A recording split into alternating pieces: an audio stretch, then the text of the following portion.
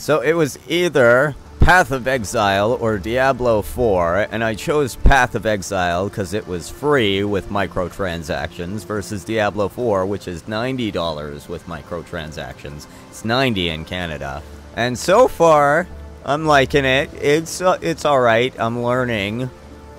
The graphics aren't as good as what I would expect with Diablo 4, but one thing that I was really impressed with was when I looked at this skill tree. I've got me a level 7 Marauder, and I've unlocked a few skills, and I started scrolling around, and I'm like, wow, there's lots to unlock. And then I zoomed out, and that is one healthy skill tree. I gotta admit they got Diablo beat there. That'll take quite a long time to fill. Quite a number of levels, too. I'm impressed. I'm impressed.